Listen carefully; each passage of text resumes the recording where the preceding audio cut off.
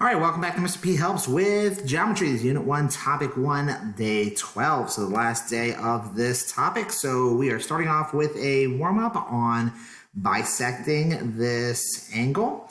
So I know I've showed this before. So we make our, we make an arc using our fixed point at Z.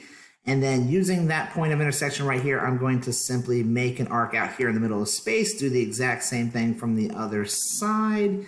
And wherever those two intersect is going to be equal distant to both rays. And that's what I use to connect to the starting point. All right, so that's essentially the steps. So once again, so this is going to be doing perpendicular bisectors just like the last video, but the only difference is this time we want to go through a specified point. So we're given this line and we're given a point that's not on the line. And now what I need to do is I need to find 2 points on the line that are equal distant to the point that is given. So I'm going to have to make this a little bit smaller. So what I'm going to do first is put my fixed point on the given point, and I'm going to make an arc so that it intersects my line twice. And what that essentially has done is given me 2 points of intersection that are equal distant to X. And now from those 2 points of intersection, I'm going to construct my perpendicular bisector just like I did in the last video. So move it over to here and make the exact same arc. And now what you'll notice is that we have a perpendicular bisector that when connected should go through point X precisely, just like that.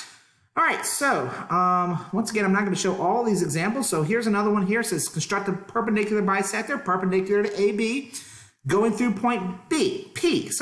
Now, first thing you need to take note is the fact that points A and B are useless in this case.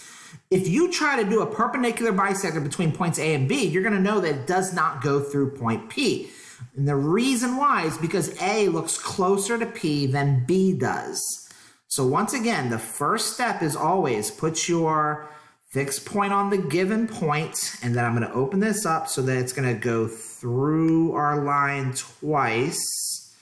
I need to open it up just a little bit more. Now, it might be the case where you use, okay, I need to make that a little bit bigger because obviously that just barely hit the line.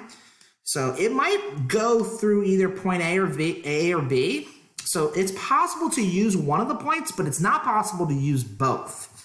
Then using your 2 points of intersection, once again, I am ignoring points A and B in this question.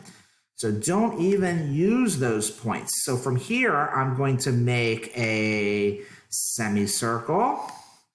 And then I'm going to go over here to my other point of intersection, forgetting about points B.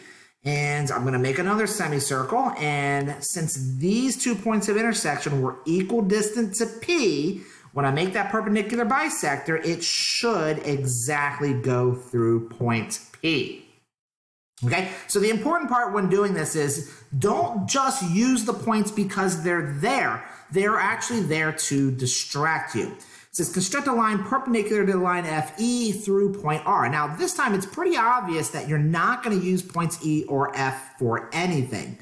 So start by putting your fixed point on R, and then make sure that your compass is open a little bit past the line like that so that it's going to intersect the line twice. Now, if it doesn't intersect the line, then you will just need to make it bigger and try again. And then I'm going to make a perpendicular bisector from both sides. So there's from this side, and then from the other point of intersection, make the exact same arc. Now, I just barely hit right here. Now, if it didn't intersect right there, then what I would need to do is go back and redo the first one. So I kind of got lucky there because it just barely hit. And there we go. We got ourselves a perpendicular going through the line and the given points. Now, I have been rushing through this and I forgot that I need to put my notation of the 90-degree perpendicular. It's not a bisector, so I'm not saying both sides are congruent. The only thing this is just a perpendicular going through a point. So once again, this is not a bisector, so just the perpendicular.